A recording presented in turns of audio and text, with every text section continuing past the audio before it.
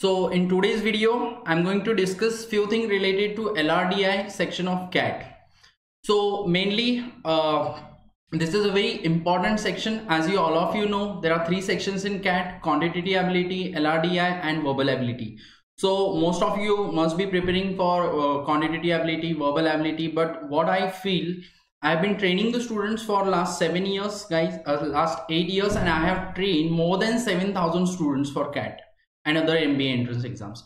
So what in my experience is that most of the students prepared well for quantitative ability, even for verbal ability, but most of the most of the students do lack in this section LRDI, because this section is substantially tough as compared to the other sections.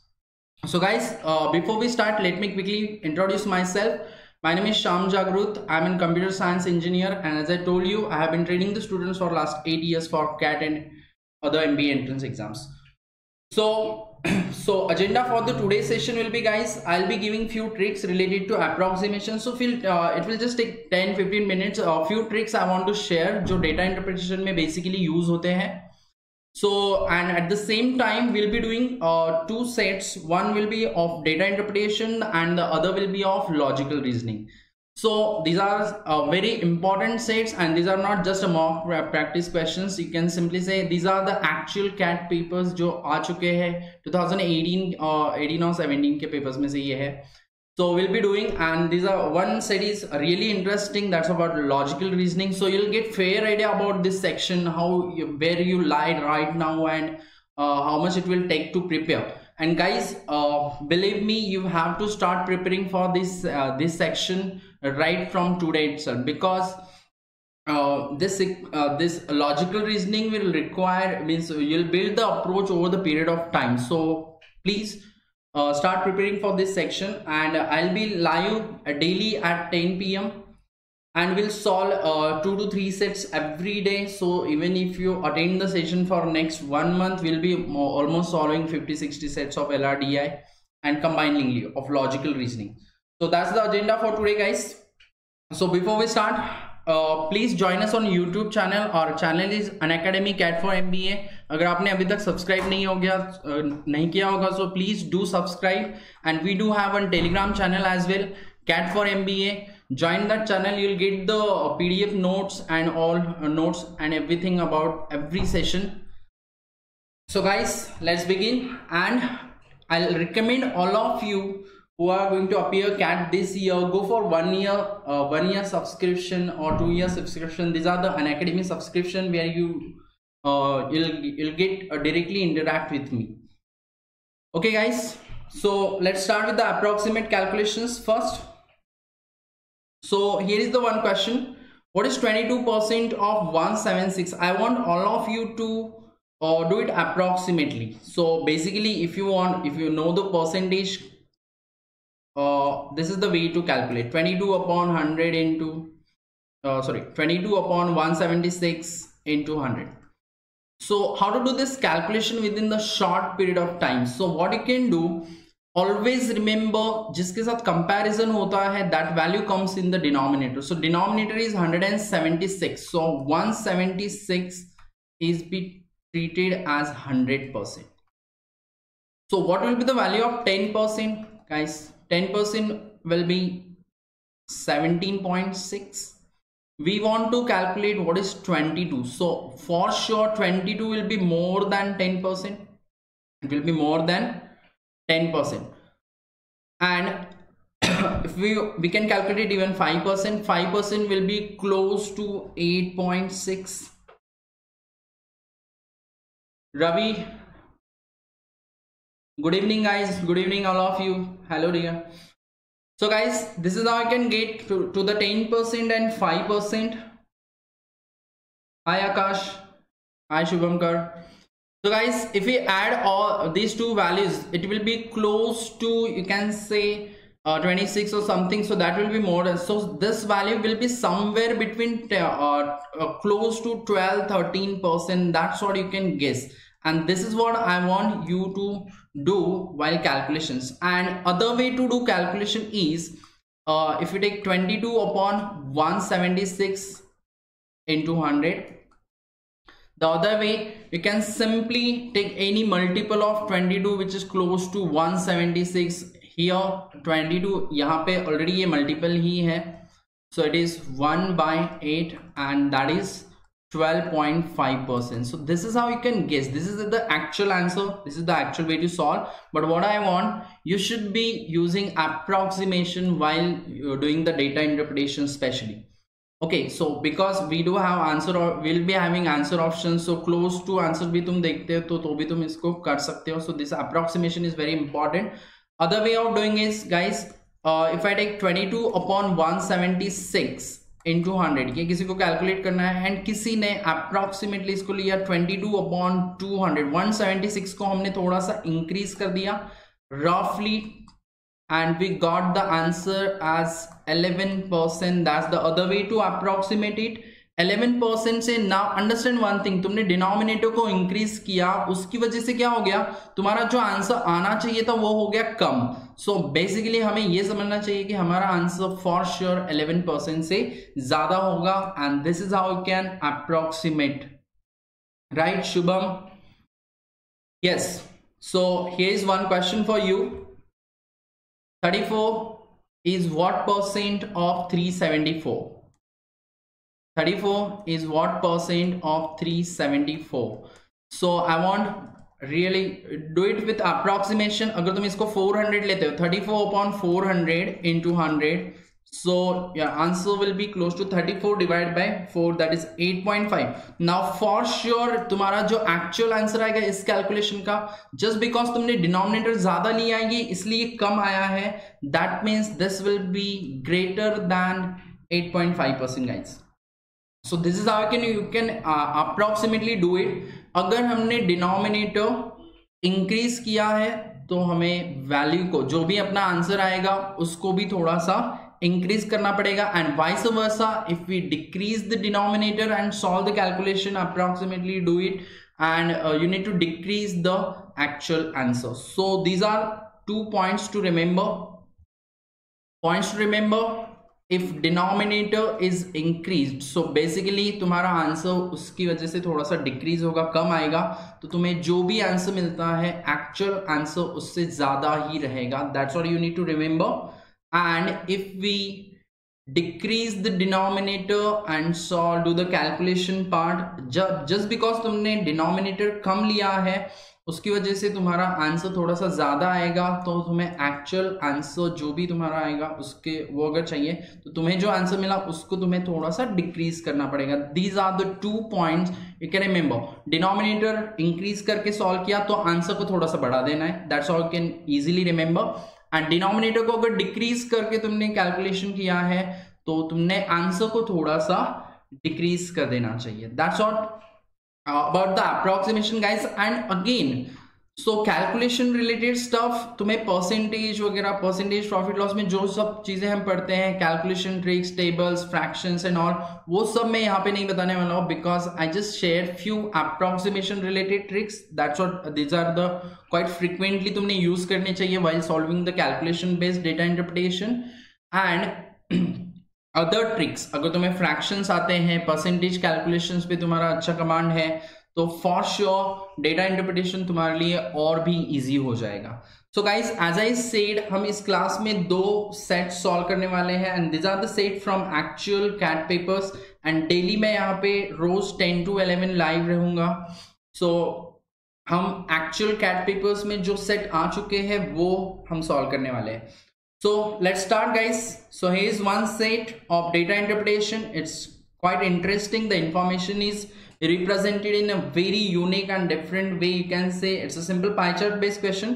But guys, basically जैसे tabular data होता है हम tackle करते हैं, simple question है if you understand and comprehend it clearly. So go through the question. I'll show you this is just a part of the information. So there is one multi-layer pie chart which is given in the question. So here is the pie chart. So just have a look at it. So I'll explain few things. यहाँ पे कुछ quarter दिए हैं, year wise दिया है. So this part of the upper part अगर तुम देखो, राइट पार्ट अगर देखते हो तुम इस पाई चार्ट का, ये जो ग्रीन कलर में शो कर रहा है, this is the data about 2016 and 2016 में 4 क्वार्टर्स है, Q1, Q2, Q3, Q4। Guys ये दिखने में थोड़ा सा टफ लगेगा, बट बिलीव मी, अगर तुम्हें क्वेश्चन समझ में आ गया तो ये बहुत इजी क्वेश्चंस है, और तुम्हारे कैलकुलेशंस एज आई सेड थोड़ा सा तुम्हें अप्रोक्सीमेटली कैलकुलेशन करना पड़ेगा। So for sure 6 to 7 minutes more than sufficient time है, that's the average speed to solve this question if you are above average at data interpretation section. तो यहाँ पे 4 quarters दिए 2016 के, द सेम वे 2017 के 4 quarter है, Q1, Q2, Q3, Q4, and यहाँ पे Jain, Feb, March 3 months Q1, April, May, June Q2, then the same way monthly 3 months के 4 क्वार्टर्स है। So let's come back to the previous information which is given. So what that multi-level pie chart is all about, that pie chart represents जो values वहां पे लिखे हुए हैं, कुछ quarters में लिखे हुए हैं, कुछ मंथली वैल्यूज दिए हैं, तो वो है एलईडी टेलीविजन सेट्स के सेल्स कितने हुए, कितने यूनिट्स सेल। तो 2016 एंड 17 2 साल का डेटा हमें दिया हुआ है, and the interesting thing is the information is not directly given because few things are missing. सो यहाँ पे दिया भी है for some months the sales figures are not given, तो वो तुम्हें खुद से डिसाइड करने हैं, and middle layer shows the quarter wise sales figure. चलो then will come to the next part later, but कुछ वैल्यूज हम निकालने की कोशिश करते हैं जो मिसिंग है। सो क्या क्या मिसिंग है पहले तो ये फिगर आउट करना चाहिए। रजत is saying it is very complicated sir. As I said guys, ये दिखने में थोड़ा सा कॉम्प्लिकेटेड लगेगा, but believe me, B with me रजत, तुम्हें ये समझ में आया अभी तक जो मैंने बताया? Q1, Q2, Q3 2016 का इंफॉर्मेशन दिया है, नंबर ऑफ मींस सेल्स के बारे में इंफॉर्मेशन है, एंड दिस नंबर्स रिप्रेजेंट जनवरी में कितने सेल हुए 80, फेब में कितने सेल हुए 60, मार्च में कितने सेल हुए 100। रजत are you with me guys? क्या ये सबको समझ में आया? Can you tell me Q1 के टोटल सेल्स कितने हैं? Quarter, yes, 240, 2060, Q1, there will be 240, right? 80 plus 60 plus 100. So, I don't think guys, ये बहुत ज़्यादा दिखने में, मैंने पहले ही बताया कि दिखने में थोड़ा complicated लगेगा, but it's a very simple set. So, few things I'll be telling you, but I will suggest all of you to listen me carefully and try to answer the questions in comment. 240, Ravi? Right, 240 is the right answer for Q1. Okay, now मई और June month के हमें values नहीं दिए हैं, but ये पता है कि अप्रैल के तो 40 है। अब 40 अगर तुम यहाँ पे Q2 का टोटल दिया हुआ है already, right? Rajat are you getting now? और इज इट स्टिल कॉम्प्लिकेटेड? 150 में से 40 यहाँ पे हो गए, अप्रैल मई जून मिला के 140 है, तो ये मई और जून मिला के 110 होगा। Okay, so let's not right it, हमें इंडिविजुअल वैल्यू मिलता है तो ही हम सॉल्व करेंगे आगे। ओके, Q3 देखो guys, Rajat tell me what is the total of Q3 sales of Q3 2016?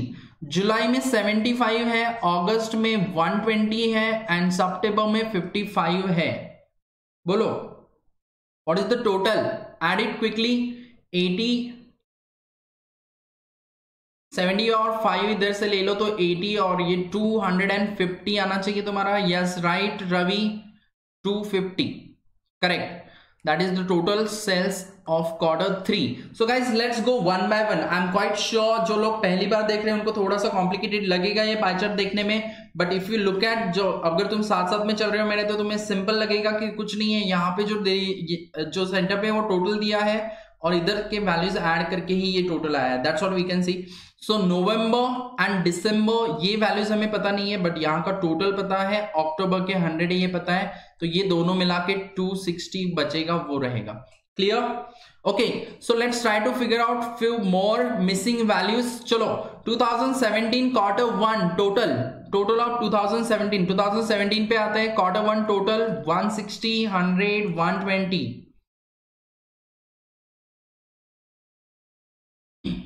Anyone? So what's the addition, guys? It will be 380, add quarter 2, 65, 75 and 60. So total for quarter 2 will be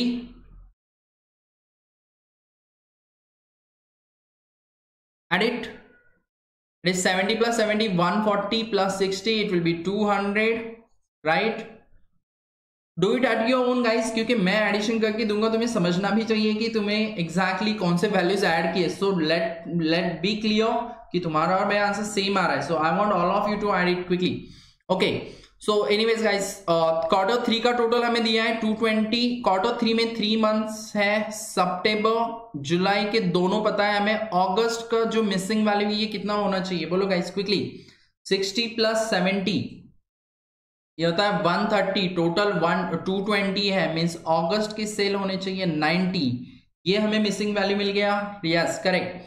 then what about quarter 4? We know the total and we know the sales in October and November. 150 and 170 comes out to be 320. तो remaining sales जो दिसंबर के होंगे वो आने चाहिए तुम्हारे कितने, 500 में से 320 निकालो, so 180. So I hope all of you got this up till now. Yes, 180 is the correct answer. Vashini, Ravi, you're following me, so most of you are getting it correct now. So guys, अभी problem रह गया अपनी ये जो question mark May 2016, May, June, November and December, and most of the student must be clueless about how to get this 4 values जो मैंने यहाँ पे क्वेश्चन मार्क दिए है, जो अभी भी मिसिंग है, जो हमें डेटा मिला नहीं है. Okay, so let's come back to the information guys. यहाँ पे एक दिया है, the innermost layer shows the annual sales, यहाँ पे दिया है. Then it is known that now here onward you need to read it very carefully. Rajat, Ravi, Nicole, please read it carefully. It is known that the sales figure during the month of second quarter, जो हमें मिला नहीं है, अप्रैल का पता था but ये दो वैल्यूज हमें मई जून के क्वेश्चन मार्क मैंने डाला था वहां पे, जो 2016 क्वार्टर 2 में है, are in arithmetic progression. That's the clue. As do the 3 monthly sales figure. Fourth quarter के भी 2 वैल्यूज मिसिंग थे गाइज, नवंबर एंड दिसंबर के, ये भी अरिथमेटिक प्रोग्रेशन में है.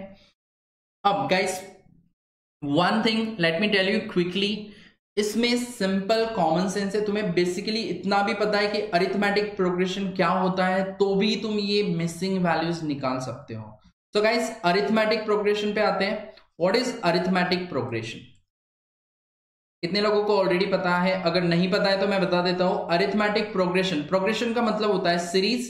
तो ये 3 नंबर्स जो है, अप्रैल का सेल, मई का सेल एंड जून का सेल, ये एक सीरीज में है, प्रोग्रेशन है. Which is a arithmetic progression, means जहां पे arithmetic progression का मतलब होता है सीरीज, जहां पे difference between any 2 consecutive terms is constant. So difference constant होना चाहिए. So आते हैं guys, difference constant रखते हैं. So अगर मैं तुम्हें एक एग्जाम्पल दूं कि लेट्स टेक वन सीरीज जहां पे apart means this value do not are irrelevant of this data interpretation question. I am just talking about the arithmetic progression now guys. Let's say 10, 12 and 14, ये arithmetic progression है रजत, right?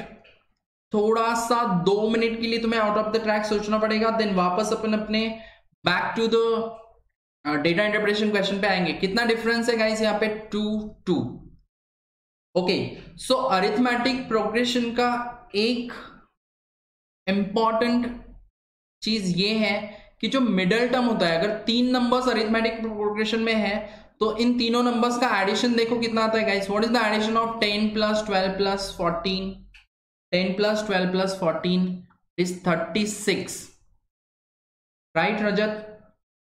So what will be the average of these 3 terms? 36 divided by 3 कितना आएगा guys? 12.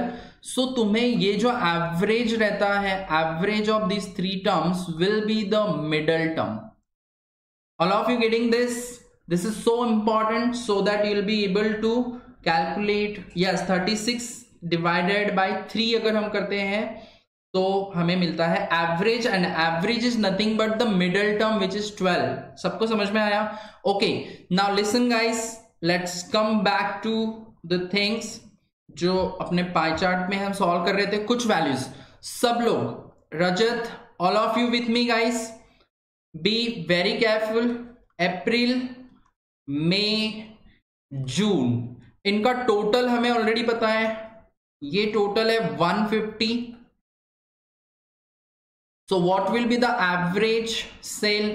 अप्रैल के cell उसमें से हमें already पता है गाइस. अप्रैल के सेल्स कितने हैं? 40. So average of these 3 months will be 150 divide by 3. That comes out to be 50. How many of you understood? Yes, Ravi ने बिल्कुल सही आंसर दिया है. उसने तीनों टर्म्स बता दिए, 40, 50 and 60. So that these are the terms which are in arithmetic progression. देखो 40 से 50 10 का डिफरेंस, और 50 मिलने के बाद ये 90 हो गया तो बचेगा टोटल 150 है, तो ये तो 60 ही आएगा guys. So +10, so difference is same. Rajat, are you getting it now? 40, 50, 60. Good enough guys. 40, 50 and 60.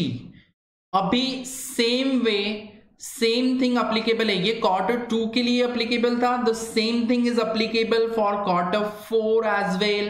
And सब लोग मुझे खुद से आंसर देंगे. यहाँ पे टोटल 360 है, अक्टूबर, नवंबर, दिसंबर मिला के, और ये भी एक अरिथमेटिक प्रोग्रेशन है. उसका फर्स्ट टर्म 100 है. I am quite sure you will be able to calculate the middle term guys. बोलो शुभम, आकाश, try it properly.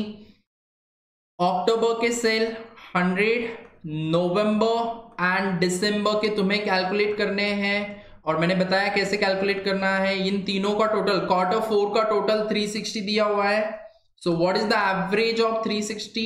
Average of Q4, it is 120, and that is going to be the middle term, which is the sale of November, 120 and 140. अगर तुम रजत यहाँ पे देखोगे ये 20 और 20 से बढ़ रहा है, तो ये भी अरिथमेटिक प्रोग्रेशन है, और इसका एडिशन करके देखो तो तुम्हें मिलेगा एग्जैक्टली टोटल 360 सम.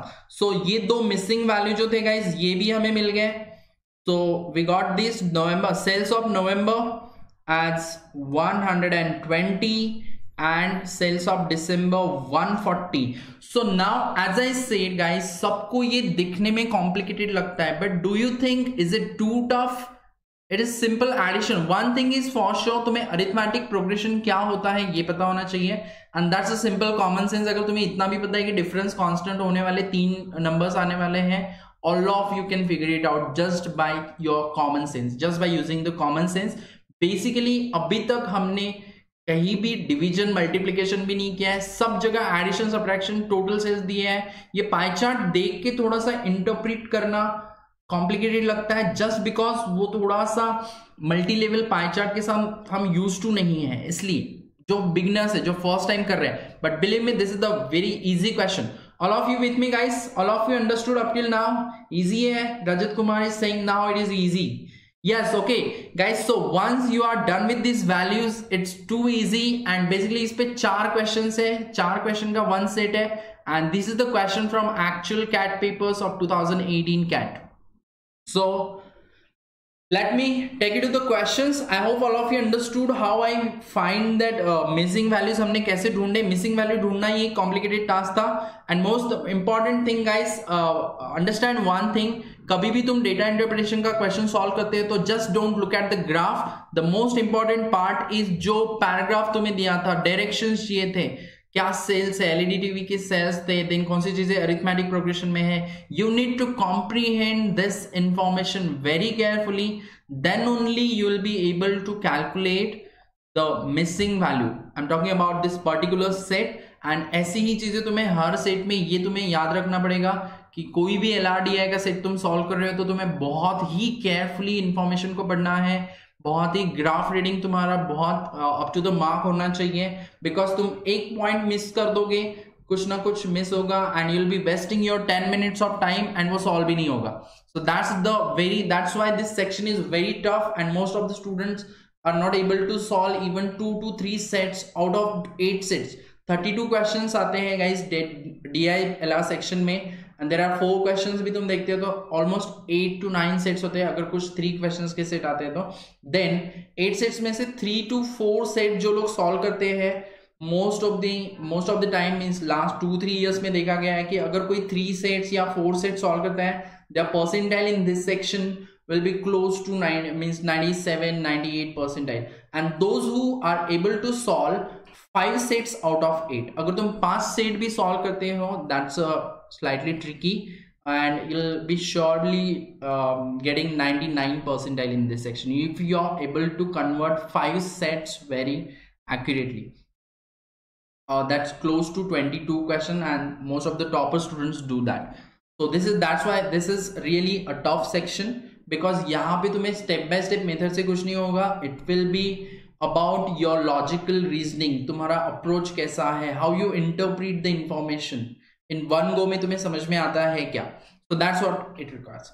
So guys, अभी अपने पास complete data है, so we'll move to the questions directly, and now it won't take time to solve the questions. So here is the first question. All of you can comment the answer. So guys, सबको समझ में आया? I hope up till now you can like the video if you are getting it, and also give me a thumbs up in comments and tell me the answer if you are able to do this, the first question of this set. So what is the percentage increase in the sales in December 2017 compared to the sales of 2016? So I'll show the values. जो हमने missing values ढूंढे, just have a look at it. हमने ये AP ढूंढा था 10 से जो increase हो रहा था, दूसरा एपी हमने ये देखा था, राइट रजत? All clear? जो 20 से डिफरेंस है, देन ये मिसिंग वैल्यूज हमने तो सिंपल एडिशन सब्ट्रैक्शन पे से आए हुए हैं. 182 42 टोटल सेल्स एंड कुछ मंथली मिसिंग वैल्यूज थे सेल्स. ओके, क्वेश्चन करते हैं सर, राइट है? यस, किसी ने आंसर दे दिया 22.22%. That's wrong answer. Approximation guys, properly approximation. That's why मैंने थोड़ा सा initially 5-10 मिनट तुम्हें calculations पे ध्यान दिया. 28.57. Yes, that's the correct answer. December 2017. What is the percentage increase in the sales of December 2017? So look at the December 2017. That was the missing value, which we found it to be 180. To the sales of December 2016. So 180 था, December 2016 में it is 140. So कितने से increase हुआ है? It is increased by 40 as compared to what? As compared to 140. Yes, 2 by 7. 28.57. So as I said, is it simple? All of you? Easy लग रहा है guys अभी? Nicol, Ravi, शुभमकर, Rajat. Okay, so here is the second question for you guys. In which quarter of 2017 was the percentage increase in the sales from the same quarter of 2016 is highest? तो तुम्हें क्या करना है, 2017 के Q4 के सारे values बताओ. 2017 Q4, Q1, Q2 सारे ही ले लेते हैं अपन, क्योंकि हमें कौन सा परसेंटेज इंक्रीज जहां पे सबसे ज्यादा हाईएस्ट है. Yes, Nicol is also getting. Okay, right guys, so try to answer me now. Few of the students still find कि सर सब क्वेश्चंस में भी थोड़ा सा टाइम जा रहा है, but that's where the calculation part lie guys. ये क्वेश्चंस DI सेट स्टार्ट करने से पहले मैंने इसीलिए अप्रोक्सीमेशन किया था, सो दैट तुम्हारे कैलकुलेशन में तुम लैग ना करो और तुम्हारे एटलीस्ट थोड़ा कैलकुलेशन एक्यूरेटली आए. तो थोड़ा सा अप्रोक्सीमेटली करो. 2017 Q4 is 500. 2017 Q1 is 380. Then 200, and Q3 is 220. The same quarters तुम्हें 2016 के देखने हैं. From the same quarter of 2016 वहां से परसेंटेज इंक्रीज होना चाहिए. ये याद रखो, हमें परसेंटेज चेंज के बारे में नहीं पूछा है. It's so simple sir. Yes, right. कितना आया फिर? quarter 2, quarter 1, quarter 2, Shubhamkar, सही answer. So it's so simple. Rajat, what is your answer then? So 2016 के quarter 4 is 360. Then quarter 1 of 2000 it's 240. Then quarter 2 is 150. Quarter 3 is 250. तो यहाँ से यहाँ increase होना चाहिए. So this is increase है. 240 से 380 again increase, 150 से 200, 250 से 220. ये तो वैसे ही rolled out हो जाता है because यहाँ पे increase ही नहीं हुआ है. So which is the biggest percentage increase? So this will comes out to be 50 upon 150 into 100, 1/3, that is 33.33%. This will be increase of what? 240 का 380 हुआ, so 140 increase compared to 240. So what is the answer guys? ये कितना आना चाहिए?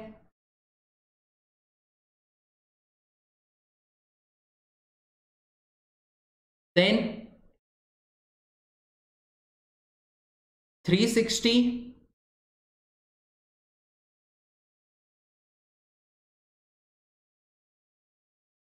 quarter 1 is 242, 280. So which one is the highest? If you solve this 7 by 12, it will be almost 50%. Then quarter 4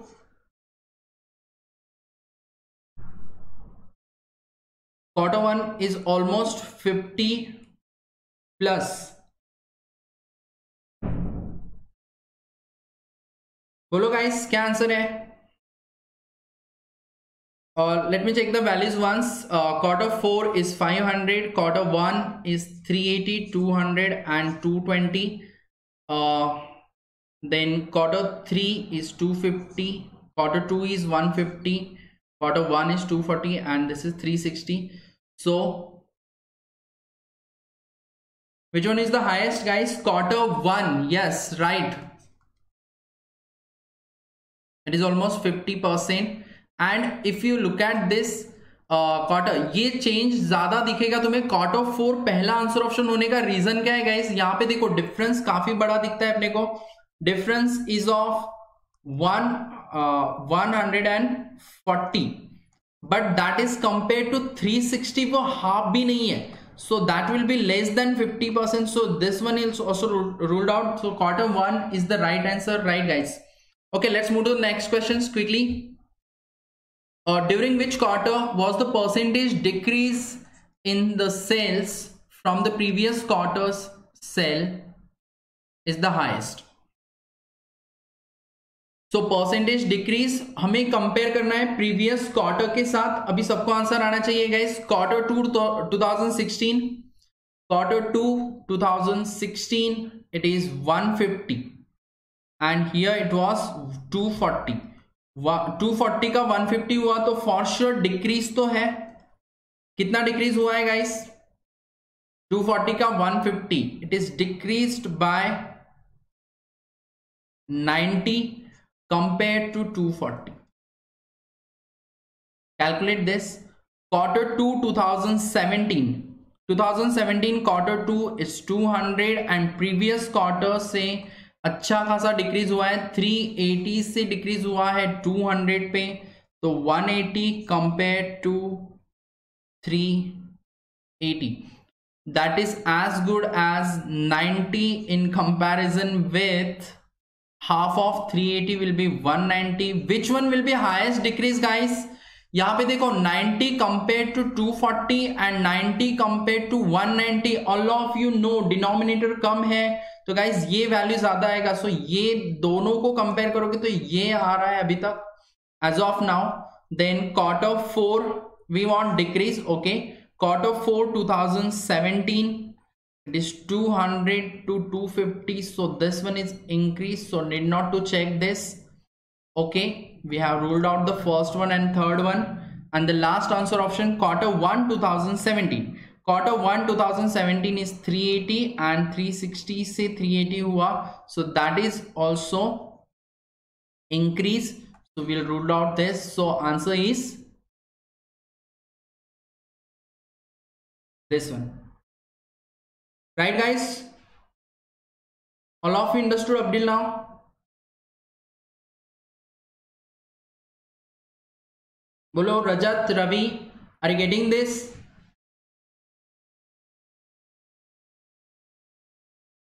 You can tell me in comment. Yes, Ravi, you got the same answer?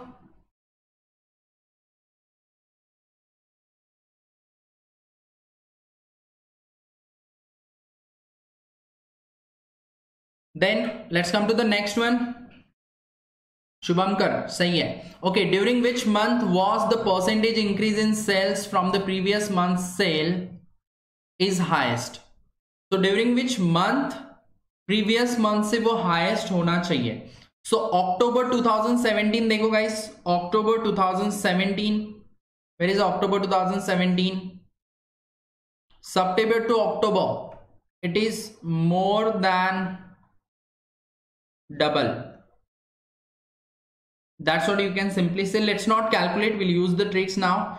October 2016, October 2016, it is 55 ka 100 is less than twice, less than double. So we want the increase, and that increase must be highest. So less than double. अभी तक हमारा कौन सा rule out हो जाता है? फिर अक्टूबर, तो ये हमारा रूल आउट हो गया. मार्च 2016, मार्च 2016 इज 60 का 120 नहीं हुआ है गाइस, ये भी लेस देन डबल है. सो ये ऑलमोस्ट डबल से ज्यादा है, डबल से भी ज्यादा, more than double. Then March 2017, look at the March 2017 figure. 2017 March is 160 and in the previous month it was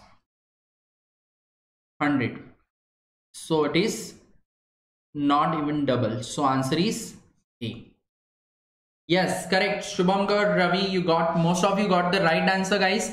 So hope you enjoyed this DI set, which is slightly complicated जो लगता है first go में, but I hope now सबको ये easy लगा होगा. You can let me know guys, is it easy or tough?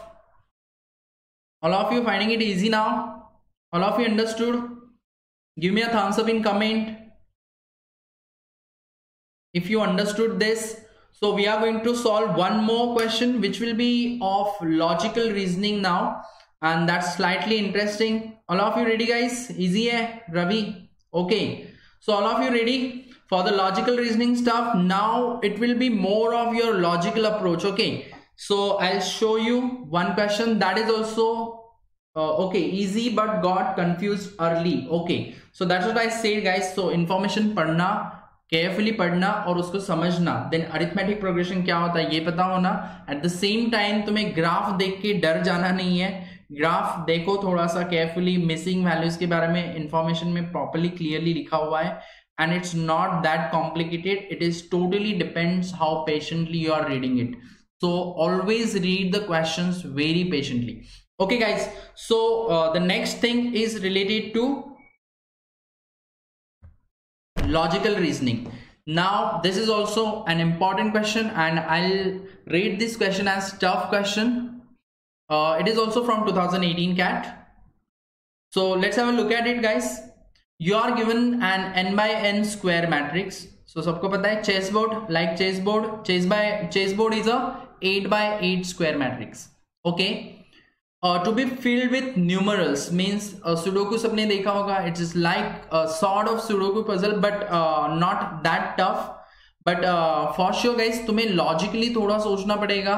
That's the challenge in this question and you need to interpret the information very clearly. And this is what the information given. You need next you will be just jump to the sub questions. Okay, so n by n square matrix that is to be filled with the numerals, and two cells are called adjacent if they touch each other horizontally, vertically और diagonally. मतलब आजू बाजू में जो cells होते हैं grid में, you can say. So let's have a look at the diagram. अगर मैं ये x सेल की बात करूं, इसके adjacent सेल कितने होंगे? Can you count the number of adjacent cell to this box x? बोलो रजत, I want the number. Ravi, Nicol, adjacent cell means इसके बाजू में ये ऊपर है, एक नीचे adjacent है, एक राइट में है, एक लेफ्ट में है. हमें क्या बोला था? Vertically, horizontally as well as diagonally in the sense x के इस साइड मीन्स ये सारे ही जितने भी सेल दिख रहे हैं वो सारे, all these other sales are adjacent. Yes, somebody answered is 8. yes, that's correct, 8. तो एडजेसेंट सेल तो सबको समझ में आ गया क्या है. So let's have a quickly read the information. So the cell, so a cell one of the four corners, अगर यहाँ पे तुम देखोगे ये बाय डिफॉल्ट आ जाएगा गाइस, किसी को भी समझ में आ जाएगा. कॉर्नर के लिए 3 सेल्स एडजेसेंट है. कॉर्नर के लिए 3 सेल्स एडजेसेंट कौन से है? अगर ये ए सेल है, इसके एडजेसेंट सेल है ये, इसके राइट में जो है ये नीचे है और ये डायगोनल है. राइट रजत, निकोल, ऑल क्लियर? 3 सेल्स है. कॉर्नर पे जो सेल होगा उसके एडजेसेंट सेल 3 होंगे, एक राइट में, एक नीचे और एक diagonally. So that's what you can interpret from the information. और इसमें हमें नंबर्स फिल करने हैं and nothing more given in the information at all. So 2 sales. So basically हमें यहाँ पे इंफॉर्मेशन में सिर्फ इतना बताया कि एडजेसेंट सेल होते क्या है. That's it.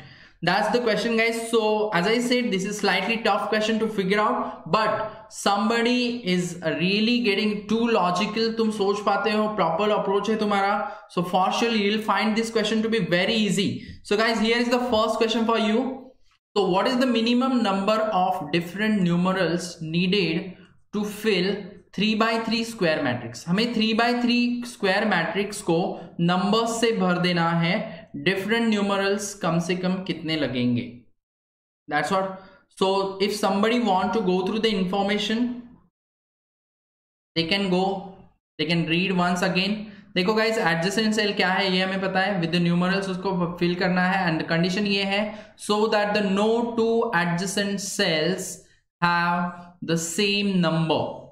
2 एडजेसेंट सेल में सेम नंबर आना चाहिए नहीं. Easy, right? Shubhamkar, Vashini, Rajat, have you understood? No, it's not permutation combination, Rajat. It's not permutation combination at all. It's simple common sense. Guys, इसके लिए कोई भी topic पढ़ने की जरूरत नहीं है. तुम्हें परम्यूटेशन कॉम्बिनेशंस पे नहीं है. This is not quantitative ability. यहाँ पे परम्यूटेशन कॉम्बिनेशन यूज करना पड़ सकता है कुछ सेट्स में, but this is not the set where you will be needing any concept from quantitative ability. It's a pure common sense based question but highly logical one. Okay guys, 2 adjacent cell में same number आना चाहिए नहीं. और हमें क्या करना है? Numbers use करने हैं. यहां पे अगर 1 लिख दिया तुमने तो फिर इसके एडजेसेंट सेल्स में 1 नहीं आना चाहिए, कुछ तो भी डिफरेंट नंबर होना चाहिए. Okay, for sure. तो क्वेश्चन ये है कि मिनिमम तुम्हें कम से कम कितने नंबर डिफरेंट न्यूमरल्स लगेंगे. वर्षिनी 3 आंसर दिया है किसी ने. No, it's not 3. चलो फिल करके देखते हैं 3 में. Okay Rajat, as I said, it's not permutation combination. सो यहां पे अगर 1 लिख दिया मैंने तो वर्षिनी कहना है इससे मुझे यहां पे ये तीनों सेल्स में डिफरेंट नंबर लगेगा. Yes, 4 Ravi, शुभमकर, I have answered it very correctly guys. That's easy stuff for you. But okay, understand one thing, ये सेट पे 4 क्वेश्चंस है. पहला question most of the student manage कर लेते हैं and as I can see in comments most of you have answered it as 4. देखो guys, रजत 1 हमने यहां पे लिखा तो मैं 1 यहां पे तो नहीं लिख सकता हूं. तो मैं क्या ट्राई करूंगा, अगर हमें कम से कम डिजिट्स यूज करने हैं, निकोल कैन आई से, अगर मुझे नंबर्स कम यूज करने हैं तो मुझे 1 वापस यूज करना चाहिए। तो मैं यहां पे 1 नहीं कर सकता, यहां पे 1 नहीं कर सकता है, बट यहां पे 1 यूज कर सकते हैं। देन कॉर्नर्स पे हम 1 यूज कर सकते हैं, right Rajat? Have you understood? How many of you understood guys? Hit like if you understood it guys. Corners पे 1 रख सकते हैं, यस। अच्छा, अभी किसी को लग रहा है ये परम्यूटेशन कॉम्बिनेशन का क्वेश्चन है? पक्का नहीं लग रहा है किसी को? Permutation combination, as I said, you will not need any concept from the quantitative ability here, okay? It's simple common sense. Rajat can I से, मुझे कम से कम डिजिट यूज करने हैं तो मुझे एक डिजिट को बार बार यूज करना पड़ेगा। अगर मैं 1 को ही ज्यादा बार यूज करूंगा तो मुझे डिजिट्स कम यूज करना पड़ेंगे, डिफरेंट। बट 1 को तो मैं एडजेसेंट सेल में नहीं डाल सकता हूं, तो मैंने क्या किया, 1 को कॉर्नर्स पे डाल दिया 4 जगह पे, तो किसी के एडजेसेंट में सेम नंबर भी नहीं आया कोई भी सेल के। Yes, are you getting it Rajat? Right now are you getting it? Okay, then अभी मुझे दूसरा नंबर यूज करना है 2, तो 2 में कौन से सेल में रख सकता हूं गाइस, बोलो? 2 यहां पे तो हमें 2 लगेगा। नाउ अंडरस्टैंड, 2 अगर यहां पे यूज करते हैं, सो हाउ मेनी सेल? रजत अभी समझ में आ रहा है तुम्हें? ओके, सो रजत क्विकली आंसर मी, 2 इसके डायगोनली सेट जो है वहां पे तो 2 नहीं जा पाएगा अभी, बट इसके अपोजिट में 2 यूज कर सकते हैं guys. All of you understood? It's not probability guys. 2 हम कहां पे रख सकते हैं? ये 2 अपोजिट साइड में 2 रख सकते हैं। देन यहां पे तो अभी 1 भी नहीं ले सकते, 2 भी नहीं ले सकते, तो हमें तीसरा डिजिट यूज करना पड़ेगा। शुभंकर, is it right? Shubhankar, Nicol, हमें तीसरा डिजिट यूज करना पड़ेगा। 3 यहां पे और 3 यहां पे, एंड फाइनली ये डिजिट 1 2 3 में से कुछ भी नहीं हो सकता, so will need 4th digit. I hope Ravi, I hope next question onward, question column and row not increase. Okay, Ravi तुमने प्रॉपरली गेस किया है, वो इंक्रीज होने वाले हैं। That's what I said कि ये पहला क्वेश्चन है तो सबको आ जाएगा। सो इसका आंसर 4 है। एंड इन नेक्स्ट क्वेश्चन जैसे रवि ने गेस किया कि नहीं होना चाहिए, वो होने वाला है, बिकॉज नेक्स्ट सब क्वेश्चन में ये जो ग्रीड है that will be increasing. So first thing guys, पहले तो मुझे ये बताओ, सबको ये समझ में आया कि हमें 4 डिफरेंट नंबर यूज करने पड़ेंगे? हिट लाइक और गिव मी थम्स अप और कमेंट इन सेक्शन। क्या shall we move to the next sub question? So next 3 questions we are supposed to do here now. Quickly guys, all of you understood up till now. So next question onward, I won't require to give you the basics now. We have understood the questions. Now it will be more of how logically you can think. So here is the next question. So what is the minimum number of different numerals needed to fill the 5 by 5 square matrix? और अगर जो लोग ये question manage कर लेते हैं, see guys, यहाँ पे question number 1, question number 2, question number 3 and question number 4, 4 question हम करने वाले हैं। And I hope most of the student ने आंसर दिया। जिनको क्वेश्चन समझ में आ गया, question 1 was slightly easy once you understood the puzzle, and जिनको क्वेश्चन 2 आएगा उनका क्वेश्चन 3 फॉर श्योर हो जाएगा, बिकॉज ये 2 लिंक क्वेश्चन है। And I hope all of you can guess now कि नेक्स्ट क्वेश्चन भी 5 by 5 ग्रिड पे ही रहेगा। बट अभी प्रॉब्लम ये है कि तुम 5 by 5 एंड ये इंक्रीज भी हो गया एंड ये 3 by 3 से 4 by 4 नहीं हुआ है, इट्स 5 by 5 नाउ। और अभी तुम्हें बताना है कि मिनिमम कितने नंबर्स तुम्हें यूज करने पड़ेंगे। चलो, now it's quite challenging. So guys, LRDI is always a fun to do, but in exams this section is very tough, and अगर तुमने practice नहीं किया तो for sure you won't be able to solve more than 2 sets. Okay, Vashini answered it 5. No Vashini, it's not 5. अच्छा guys, एक और इसमें challenge क्या था, फर्स्ट क्वेश्चन में कोई भी आंसर ऑप्शन नहीं है एंड सेकेंड क्वेश्चन में भी कोई भी आंसर ऑप्शन नहीं है। ये ऐसे के ऐसे ही कैट पेपर में आए थे। We call it as Tita questions. Type in the answer, जहां पे तुम्हें आंसर टाइप करना होता है। Yes Ravi, right Ravi, right, Ravi का आंसर सही आया है। वर्षिनी आंसर इट 5, रवि ने आंसर दिया है 4। रवि तुमने ग्रिड फिल किया कंप्लीटली, सारे ये 25 नंबर्स 25 बॉक्स में नंबर फिल किए कि जस्ट तुमने गेस किया कि 4 डिजिट्स में हो जाएगा? इट्स अ रैंडम गेस, और तुमने विथ रीजनिंग फिल करके देखे है box? I want let me know, is it just a simple guess? Yes sir, okay, तुमने फिल किए हैं, that mean okay. So guys, what we'll do, we'll try to use 1, ज्यादा से ज्यादा बार हम 1 यूज करने की कोशिश करेंगे। एज आई सेड 4 नंबर में हो जाता है। कैसे होगा 4 नंबर में? Ravi, no I sir, no not filled, तुमने जस्ट गेस किया। First I fill the corner and then the middle term like that, okay guys, so I'll just fill the first digit for you and I'm quite sure सबको समझ में आ जाएगा जब मैं fill करने लगूंगा। यहाँ पे मैं 1 रख सकता हूँ, उसके बाद ये 3 छोड़ के मैं यहाँ पे 1 रख सकता हूँ, उसके बाद मैं यहाँ पे 1 रख सकता हूँ। Do not just fill the corner, हम जहां पे 1 रख सकते हैं, हमें कम से कम डिजिट्स अगर यूज करने हैं तो हम ज्यादा से ज्यादा बॉक्सेस में सेम नंबर फिल करने की कोशिश करेंगे। That's the simple common sense that you need for this question. No permutation combination and no probability guys.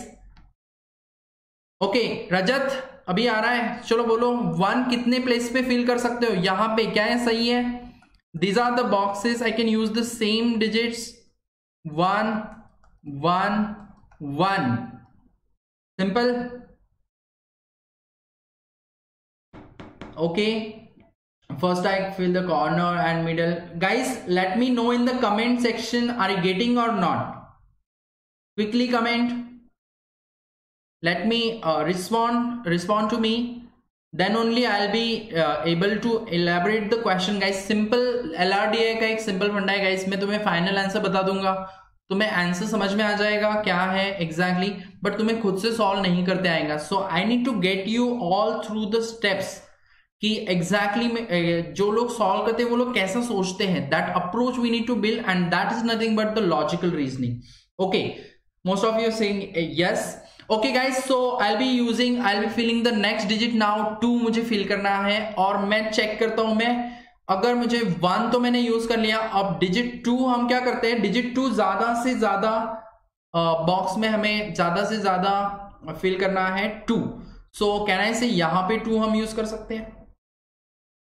Okay, अब अगर मैंने यहां पे 2 यूज किया, ये 2 सेल में तो कर सकते हैं, बट इसके नीचे के सेल में और इसके डायगोनल सेल में, इसके नीचे के सेल में, इसके डायगोनल सेल में ना 2 आ सकता है ना 1 आ सकता है। Okay, but I can use 2, तो don't go to jump to the digit 3 guys, पहले तो तुम 2 तो फिल कर लो।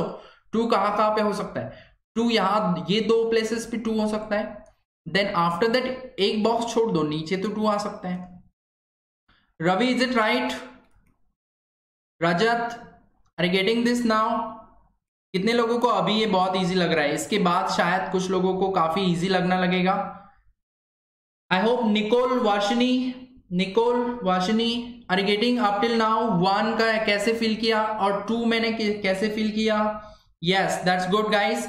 सो नाउ ये फिल होने के बाद अभी हमें यूज करना पड़ेगा नेक्स्ट डिजिट, क्योंकि अभी हम 1 और 2 में से कहीं पे भी कोई भी डिजिट यूज नहीं कर सकते। आई गेस सबको ये फिगर देख के समझ में आ रहा होगा। Okay, so will use the next digit now 3। सो 3 को कहां फिल कर सकते हैं? 3, फिर एक बॉक्स छोड़ के हॉरिजेंटली मूव करो गाइस, हॉरिजेंटली मूव। जैसे हमने 1 फिल किया था वैसे ही हम 3 को फिल कर रहे हैं। And I guess now it is very clear to everyone, that is 4th digit अगर मैं यूज कर दूंगा अभी यहाँ पे।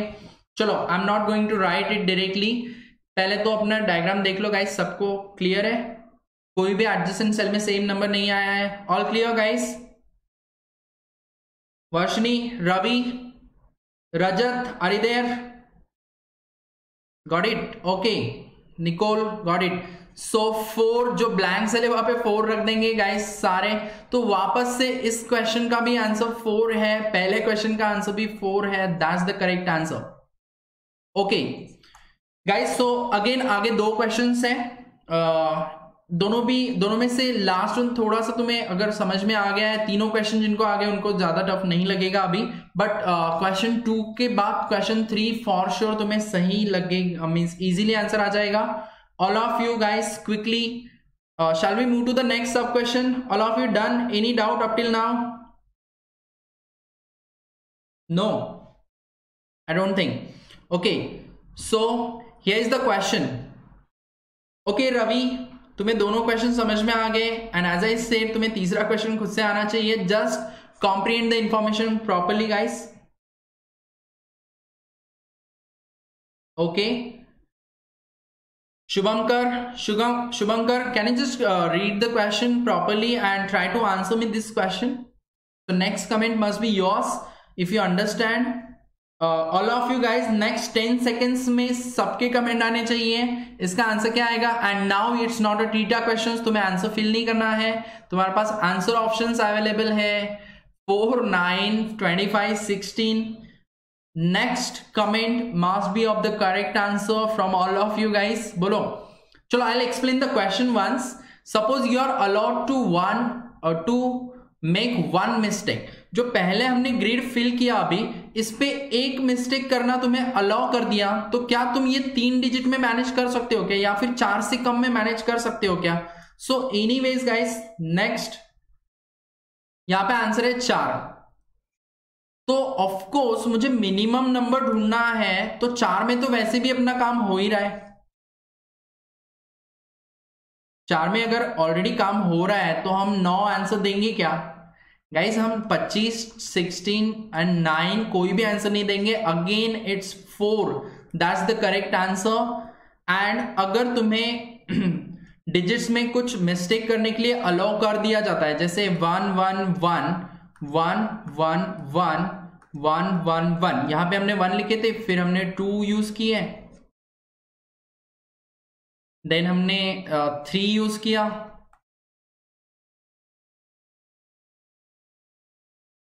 जितने फास्ट में मैं लिख रहा हूं ना गाइस, उतने फास्ट में ही आना चाहिए once you understand it. Okay, and यहां पे 4 4 4 लिख दिया. अब तुम एक जगह मिस्टेक कर दोगे, यहाँ पे 3 कर दोगे, उससे अपना डिजिट तो बाकी जगह तो मिस्टेक नहीं कर सकते. तो अगेन इट इज 4. चलो, most of you answer it very correctly guys. So let's move to the last सब question of this set. Okay, suppose that all the cells adjacent to any particular cell must have different numbers. Okay guys, now understand one thing. All the cells adjacent to any particular cell must have different numbers. What is the minimum number of different numerals need to fill the 5 by 5 square matrix? So what's wrong with this? ये पहले जो fill किया हुआ है, ऐसे क्या ऐसे ही fill क्यों नहीं कर सकते?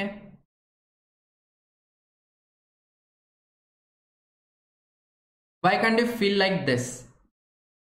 What's the difference in this question and the last question? Have you understood the difference?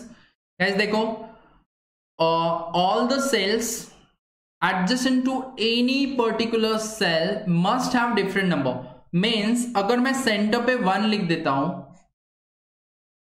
तो इसमें कहीं पे भी सेम नंबर नहीं आना चाहिए. Same number in the sense, अगर तुमने यहाँ पे 2 यूज किया, यहाँ पे 3 यूज किया, यहाँ पे 2 यूज किया, यहाँ पे 3 यूज किया, ये भी चलेगा नहीं, क्योंकि 1 के एडजस्टमेंट में 3 है और 1 इसी सेल के एडजस्टमेंट में ये भी 3 है. Are getting this?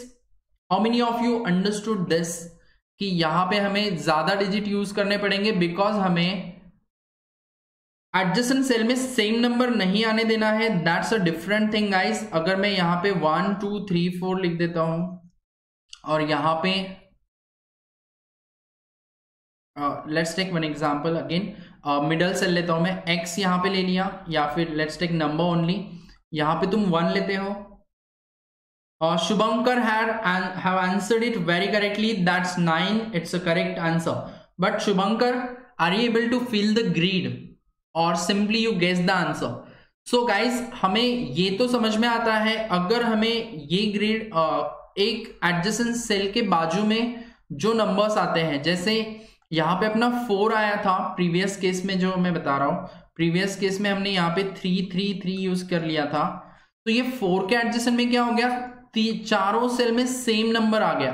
तो ये चारों सेल में सेम नंबर नहीं आना चाहिए, डिफरेंट नंबर आना चाहिए। शुभंकर ने बोला है कि गेस वर्क किया उसने, and that's the right guess Shubhankar, but as it's logical reasoning, सो हम क्या करते हैं, हम ट्राई करेंगे कि चलो हमें इसको ग्रिड को फिल करना सीखना है। And now this question is more of bit like sudoku puzzle. Okay, so guys let's try. 1 कहां पे यूज कर सकते हैं? 1 देखो guys, how to rule out the answers. 4 तो नहीं आएगा क्योंकि हमें सब जगह डिफरेंट नंबर लेने हैं, तो ऑफकोर्स 4 से ज्यादा ही लगेंगे। बट अभी हमें प्रॉब्लम ये है कि 25 तो बहुत ज्यादा हो जाएंगे, इतने डिजिट्स तो नहीं है। बट 9 या फिर सम डिफरेंट नंबर्स हमें यूज करने पड़ेंगे, डिजिट्स नहीं है, यहाँ पे नंबर्स यूज करने हैं। सो इट कैन बी 25 और 16 और 9। तो हम क्या ट्राई करेंगे, हमें मिनिमम ट्राई करना है, मिनिमम नंबर। तो हमें 9 के लिए हम ट्राई करते हैं इफ पॉसिबल। अगर 9 हो जाता है तो अपना 9 ही आंसर रहेगा, एंड एज आई सेड ये 9 ही रहे, 9 ही आंसर है। But how to fill the grid, now listen. यहाँ पे क्या करना है तुम्हें, 1 फिल करने के बाद तुम्हें 1 के बाजू में तो डिफरेंट डिजिट्स लगेंगे ही लगेंगे, और अगर तुम यहाँ पे 2 3 4 ले भी लेते हो, फिर तुम वापस से यहाँ पे 1 2 3 4 ले लोगे। तो प्रॉब्लम क्या हो जाता है गाइज, ये जो 1 है इसके एडजस्टमेंट में 3 आ जाता है, इसके एडजस्टमेंट में 3 आ जाता है। That's the challenge. I hope all of you understood मैं 1 यहाँ पे क्यों नहीं ले सकता हूं। तो दैट्स वाई यहाँ पे 1 रखने के बाद मैं रिपीटेडली एक सेल छोड़ के 1 पहले हम रख देते थे, बट अभी हम एक सेल छोड़ के 1 रखेंगे तो यहाँ पे 3 3 ये एडजस्टेंट हो जाएंगे, ये 1 के 2 नंबर्स एडजस्टेंट हो जाएंगे। अगर हमें कम से कम डिजिट यूज करने हैं, 4 डिजिट के लिए मैं बोल रहा हूं, तो इसलिए हमारा 4 तो आंसर नहीं है। Will use the different number, and हम क्या करते हैं, now the next logic I want all of you to tell you, that is तुम्हें ये 1 थोड़ा सा और आगे प्लेस कर देना है। ये 2 ब्लैंक छोड़ दो अभी के लिए, तो यहां पे आ जाता है 1। Okay, I'll guide you about how to fill the matrix, and I'm quite sure ये नेक्स्ट 2 मिनट के बाद ये सबको खुद से फिल करते आ जाएगा गाइस। That's the trick. तो मैंने क्या किया, 1 को प्लेस किया यहां पे 4th प्लेस पे। नाउ ये 2 प्लेस छोड़ के वापस से 1 प्लेस कर दो, ये 2 छोड़ के वापस से 1 प्लेस करो, सो दैट तुम यहां पे प्लेस करते हो तो प्रॉब्लम आ जाता है। That's what the logic is. Okay, तो हम 3rd प्लेस पे वहां से रख रहे हैं जहां पे भी हम वो सेम डिजिट रख रहे हैं। Then after that let's fill 2 3 4, कहीं पे भी कर सकते हो तुम। अब after that same logic will work for all the digits. तुमने 2 यहां पे रखा है, तो अब सीधा तुम 3rd प्लेस ऊपर 2 रख दो, देन 1 2 3 यहां पे 2 रख दो। सेम फॉर 3, 1 2 3 3 प्लेसेस के ऊपर 3 रख दो, यहां पे 3 रख दो।